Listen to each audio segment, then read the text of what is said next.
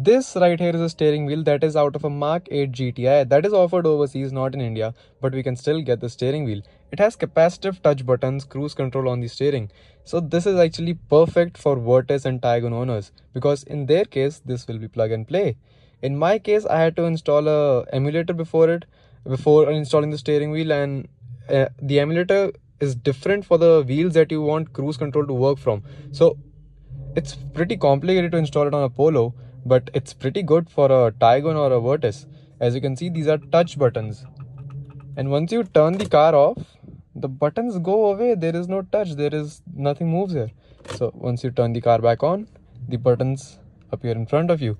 These even have sliders. As you can see, if I slide my finger over it, it changes the MID.